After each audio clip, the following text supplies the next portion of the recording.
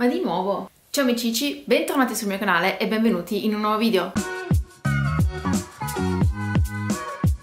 Cosa c'è? Vuoi venire qua? Qua c'è del disagio. Disagio!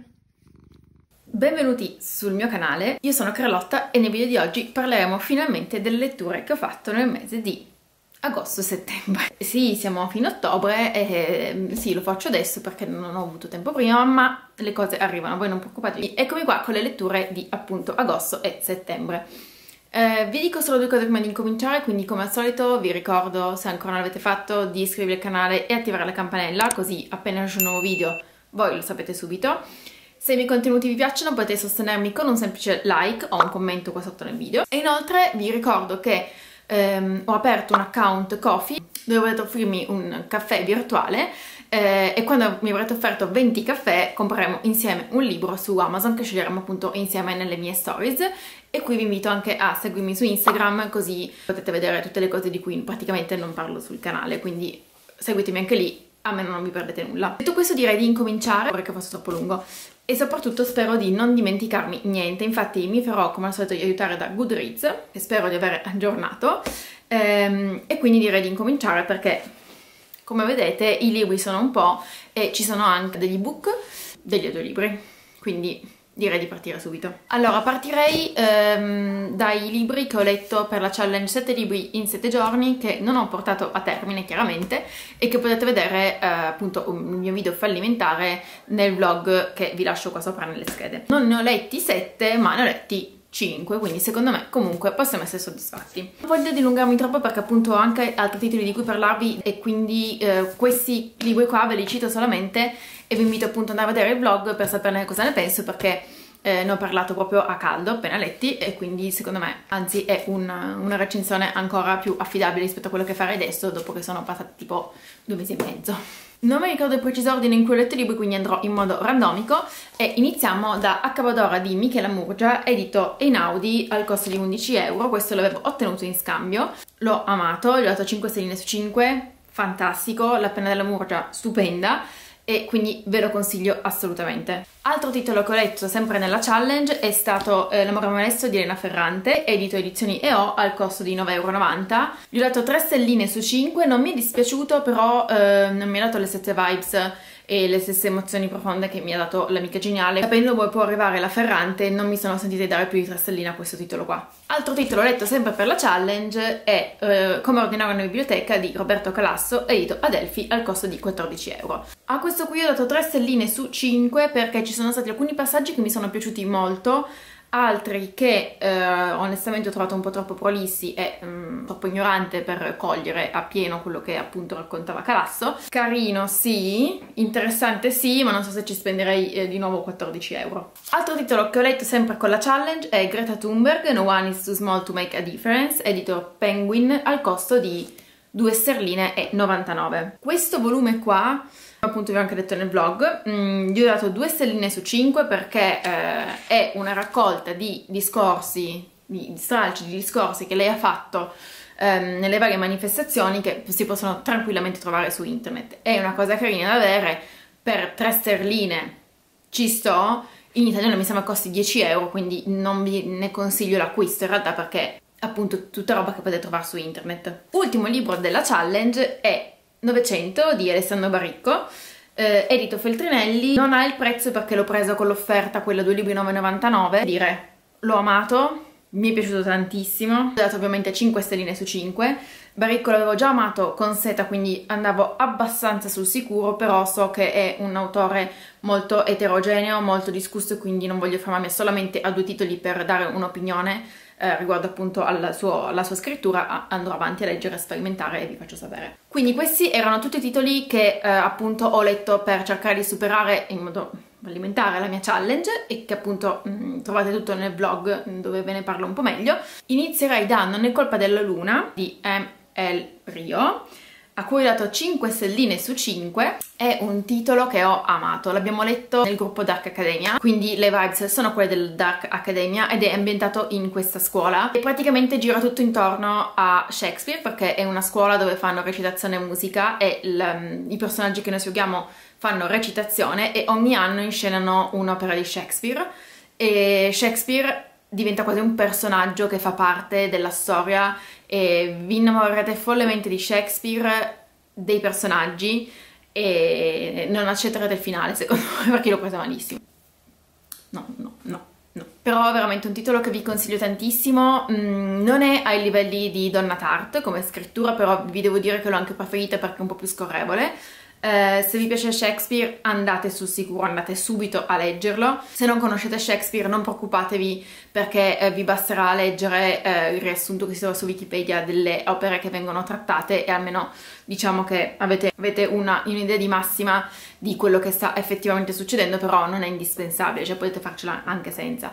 Ve lo consiglio tantissimo perché l'ho amato, se vi piace il Dark Academia, ma anche se non vi piace il Dark Academia, perché è tipo un thriller con un unico io narrante, se non mi ricordo male visto che l'ho letto 3 mesi fa, che racconta quello che è successo in quegli anni in quella scuola lì. Bellissimo, ve lo consiglio. La copertina in italiano è terrificante, mi dispiace dirlo, è terrificante.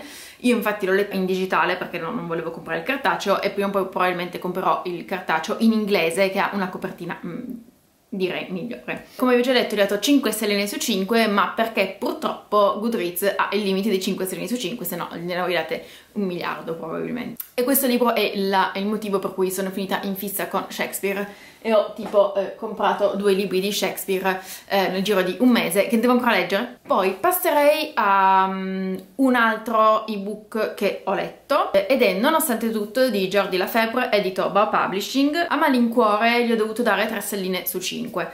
La storia prometteva benissimo, i disegni non posso dire nulla perché quelli sono meravigliosi. La storia prometteva molto bene, anche perché comunque nella trama dicono che viene raccontata la storia di questi 2 protagonisti dalla Z alla A, anziché dalla A alla Z, e questa cosa mi intrigava tantissimo. Il problema, e qui vi segnalo spoiler, anche se in realtà si scopre subito, però spoiler, il problema è che questa storia d'amore tra i 2 protagonisti c'è nonostante la protagonista sia sposata, e a me questa cosa mi ha rovinato la storia, perché io pensavo a questo povero Giuseppe, che è il marito appunto della protagonista, che sapeva da sempre che lei era innamorata di quest'altro e non ha detto niente, ce l'ha accettato pur di stare con lei, e io questa cosa mi ha devastato, e quindi è l'unico motivo per cui ho dato 3 stelline su 5, perché la storia tra di loro è molto bella, come viene raccontato è molto bello, i disegni sono stupendi, però questa cosa che ci sia questo poveretto che fa il terzo incomodo tutta la vita, no. È l'unica nota dolente di tutta la graphic novel, perché è veramente bella e mi è un po' dispiaciuto onestamente. Però questa è stata la scelta dell'autore e quindi appunto avendolo letto in digitale poi ho deciso di non acquistarlo perché non mi aveva dato le vibes che speravo. Direi di passare ora ai 3 audiolibri che ho ascoltato. 3 audiolibri che ho ascoltato, non dovrebbero essercene altri. Allora, ho ascoltato La sovrana lettrice di Alan Bennett, a cui ho dato 3 stelline su 5, molto carino, simpatico, con un plot twist finale che mi ha lasciato un po' così, non me l'aspettavo, però veramente una lettura molto simpatica, scorrevole, leggera, vi permette di avere un'idea un po' diversa della solita austerità della regina Elisabetta, però ovviamente è finzione, non è la regina Elisabetta che racconta queste cose, però è molto carino. Diciamo che sì, è bello, però non so se ci spenderei i soldi per comprarlo in cartaceo e non so neanche se i veri fan della regina Elisabetta apprezzerebbero. Però nel complesso l'ascolto è stato molto veloce perché durava un paio d'ore, mi ha tenuto compagnia, è stato fresco, simpatico, quindi 3 stelline su 5 se le merita tutte. Altro titolo che ho ascoltato quest'estate è stata La settimana bianca di Carrère. Io ho Carrère, ho l'avversario, non l'ho ancora letto ma voglio farlo. Quindi in realtà questo qui era il mio primo approccio a Carrère. Nel complesso devo dirvi che non mi è dispiaciuta la scrittura, non so se leggendolo mi sarebbe piaciuto altrettanto, nel senso che ascoltarlo è un conto, ma se leggendo trovo una cosa un po' pesante non finisco mai più. Quindi nel complesso non era male, la storia è interessante e anche particolare, però diciamo che non è stato un colpo di fulmine, quindi voglio dargli un'altra possibilità con un true crime, vedere un po' cosa mi fa sentire, perché questo qui, sì, cioè in realtà è talmente breve, e se vi racconto la trama ho paura di farvi spoiler, però diciamo che tutta la storia viene raccontata da questo ragazzino di, se non sbaglio, una decina d'anni, che è in vacanza per la settimana bianca in questo albergo, succedono cose brutte e finisce in un modo che, non lo so, ti lascia lì così, cioè Carrere ti lascia lì così, con questa sensazione e tu te la tieni, fine. Però non che sia brutto, però non è stato appunto un colpo di fulmine, ma voglio proseguire con le letture di Carrere e capire un attimo cosa può offrirmi questo autore. Passiamo adesso all'ultimo audiolibro, un titolo che ho amato, è stato il mio primo approccio con questo autore, sono molto contenta e ovviamente voglio leggere altro, cioè tutto. Parlando di Uomini e topi di Steinbeck. Steinbeck ultimamente è tornato molto alla ribalta, nel senso che è molto chiacchierato anche nel bookstagram e sul booktube, giustamente perché io ho ascoltato appunto questo audiolibro che secondo me tra l'altro ha avuto un valore aggiunto ascoltarlo, perché la lettura ha dato molto più carattere ai personaggi e se leggerete il titolo capirete perché. Cioè, posso anche già dirvelo, c'è uno dei due personaggi qualche problema cognitivo, quindi comunque il lettore nella lettura dell'audiolibro ce l'ha data questa peculiarità della sua persona, l'ha fatta sentire, l'ha fatta notare, quindi si notava la differenza con le altre persone. È stata una lettura molto devastante, bellissima, cioè ho bisogno di un gruppo di ascolto alla fine per riprendermi, però mi è piaciuto molto il suo stile di scrittura. È un argomento che secondo me noi non trattiamo molto, parla di queste persone che in America negli anni dopo la... parla praticamente dell'emigrazione dei contadini nell'America dell'Ovest dopo quelli che sono stati gli anni della Grande Depressione, e quindi ho conosciuto una parte di storia che in realtà in cui non ero troppo informata. Quindi appunto noi seguiamo qui i nostri due protagonisti in questo passaggio, in questo percorso verso un nuovo ranch e li seguiamo nel loro appunto adattarsi, il tutto visto dai loro occhi e anche da quelli che sono i loro sogni e di quello che sperano di trovare e di avere in futuro. Ma diciamo che non è che andrà proprio così, ma appunto leggendo lo capirete meglio. Bello, bellissimo. Sicuramente voglio leggere l'anno prossimo Furore e La Valle dell'Eden e recuperare i film, perché mi sembra che ci sia film sia di Uomini e topi che della Valle dell'Eden, forse anche di Furore, ma di questo non sono sicura. E quindi se volete approcciarvi a Steinbeck io potrei consigliarvi Uomini e topi, perché comunque è breve, quindi potete iniziare con calma, e se vi piace poi proseguite con gli altri come farò io. Velocizzando un pochino, perché sennò non finiamo più, direi di passare agli ultimi titoli. Spero che sia tutto. Allora, quest'estate insieme ad amiche di merende abbiamo fatto una buddy read e ho letto il mio secondo Stephen King, ovvero Le notti di Salem. Ansia. Questo libro lo possiamo assumere con ansia. Mi è piaciuto tantissimo, un sacco di angoscia. Lui ha scritto questo titolo perché è grandissimo amante di Dracula, di Stoker, e le vibes sono quelle. E io mi chiedo come faccia una mente umana a partorire certe cose, e ogni volta che me lo chiedo su un libro di King. Non so neanche a chi consigliarlo, nel senso che se non, tipo io ad esempio i film horror non li guardo, ma manco per sbaglio, però i libri sì, perché la vostra fantasia ha un limite, cioè che è il limite che voi riuscite a sopportare, per cui leggendo riuscite a dare voi il ritmo alla storia e alla paura, all'ansia che il libro vi trasmette. Quindi anche se non leggete horror, non li vedete, potete leggere secondo me Le notti di Salem, e fatelo, perché King ha una penna che veramente rimane impressa. E soprattutto questo libro qui, cioè io l'ho finito, adesso sembra piccolo ma sono più di 600 pagine, io l'ho finito penso in una settimana. Io ho trovato pochi autori, pochissimi, che mi facciano lo stesso effetto di King, quindi quello di leggere tutto in fretta veloce perché voglio sapere. Ho fatto anche venire i brividi a un certo punto. E niente, quindi sappiate che qua dentro ci sarà sangue, vampiri, cose brutte, gente stupida. Proseguendo, sempre con amiche di merende e tutto il gruppo di Leggende Tolkien GDL, ho letto Beren e Lúthien di Tolkien, edito Bonpiani al costo di 15 euro. Allora, a questo titolo ho dato 3 stelline su 5 ed è stata la mia prima delusione di Tolkien, ma probabilmente è anche colpa mia, nel senso che mi aspettavo una cosa un po' più romanzata, invece ovviamente è un saggio, quindi vengono analizzati i vari elementi, viene analizzata la storia della Terra di Mezzo che io in realtà non conosco così bene, quindi mi sono persa, cioè ovviamente per chi conosce invece la storia della Terra di Mezzo è un po' più facile orientarsi. Io ho totalmente persa nel nulla cosmico, è molto ricco, cioè ci sono una roba come tipo più di 2000 versi, perché Tolkien scriveva anche in versi, soprattutto Berenlutin l'ha scritto in versi, e tradotta male, nel senso che non è stata rispettata la metrica, per cui leggendolo in italiano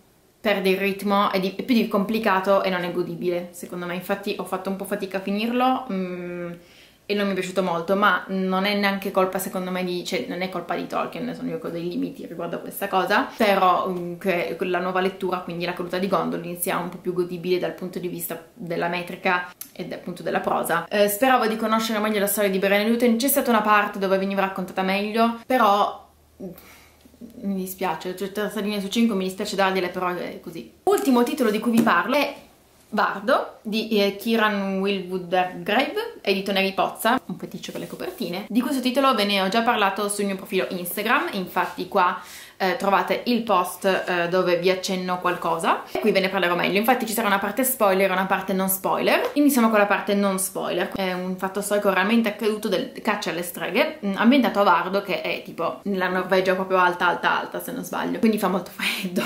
Allora, siamo partiti bene, cioè nel senso siamo partiti con molta calma. L'autrice si è presa tutta la calma di questo mondo, ha descritto tutto quello che doveva descrivere e poi arrivata su per giù a metà libro ha detto: cazzo, se continuo così questo libro è lungo 700 pagine, quindi velocizziamo il tutto, facciamo succedere tutto in 200 pagine e così è stato. Questa velocità non mi è dispiaciuta perché all'inizio era veramente molto lento, anche se questa lentezza diciamo che si accomunava molto bene a quello che è il clima che c'è in Norvegia, almeno secondo me, cioè le vibes che mi ha dato la Norvegia, che tra l'altro è descritta in modo magistrale, e la lentezza della narrazione diciamo che stavano bene insieme. Mi sono piaciuti molti passaggi come le donne che vanno in barca, però sono stati trattati alcuni temi in modo molto sbrigativo. Adesso inizia la parte con spoiler e nella parte con spoiler vi dico che appunto la protagonista ha una relazione con un'altra protagonista. Il problema non è tanto quanto questo, perché io lo apprezzo sempre molto e mi piace. La cosa che non mi è piaciuta è come l'ha trattato. Fermi tutti, c'ho un'idea. Facciamoli scopare, così, de botto, senza senso. In questo caso si sono innamorati, cioè, boh, così. E poi pensano al fatto di stare insieme, cioè tra nei momenti meno opportuni, cioè tipo quando muore gente. Questa cosa un po' mi ha lasciato così, perché è stato proprio trattato molto velocemente.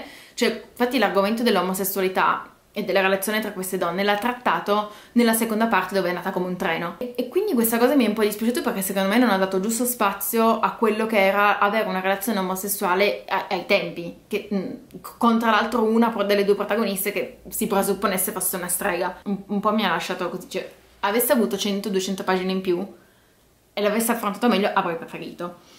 E poi un'altra cosa che, cioè vabbè, l'ipocrisia dei personaggi, ma quello era ovviamente, cioè quello era ovvio. E anche un'altra cosa che non mi è piaciuta è che quello che era il fulcro del romanzo, anche quello è stato trattato un po' velocemente. Il metodo e le modalità con cui venivano uccise le streghe è stato trattato molto velocemente, cioè quasi in modo marginale, e questa cosa un po' mi è dispiaciuta, perché alla fine era il fulcro del libro e soprattutto era il fulcro della denuncia di quello che accadeva nel 1600 e tu me l'hai trattato così come se fosse Mare ne va a recuperare i baccalà appesi. Nel complesso mi è piaciuto, e comunque perché gli ho dato 4 stelline su 5, quindi nel complesso mi è piaciuto perché ho amato le ambientazioni, le descrizioni, si sentiva proprio lo sporco dei protagonisti, l'odore di carne, di sangue, si sentiva tutto, era molto tridimensionale come romanzo, molto palpabile, però non lo so, questa cosa mi ha un po' lasciato così.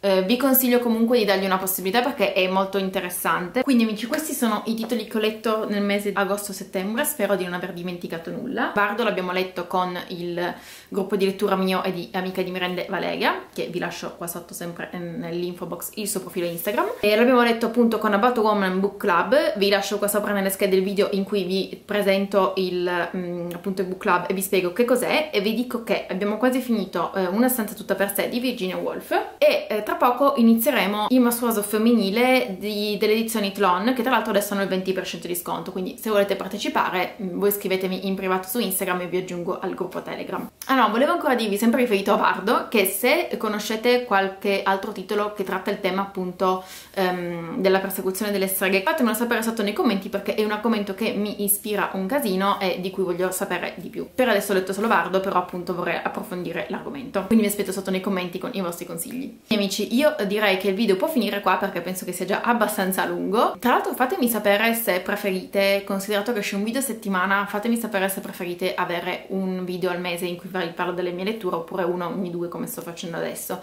quindi scrivetemi anche quello nei commenti. Quindi che prima di salutarvi vi ricordo come al solito che tutti i libri citati sono linkati sotto nell'info box, che se volete sostenermi potete farlo con un like al video oppure un commento e soprattutto iscrivendovi al canale e attivando la campanella. Detto questo vi ricordo che mi trovate anche su Instagram, dove vi faccio magari delle domande sulle letture o vi racconto quello che faccio durante la giornata, e direi che ci vediamo al prossimo video.